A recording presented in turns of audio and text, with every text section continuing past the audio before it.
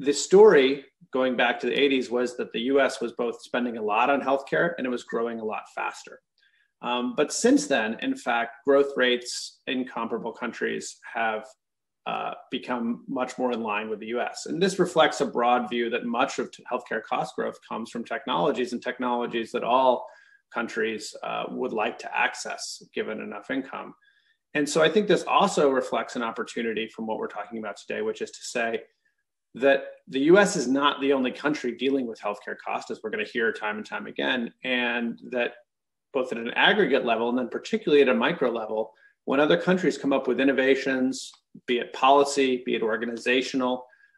be it financing solutions, there might be a lot for the US to learn from them.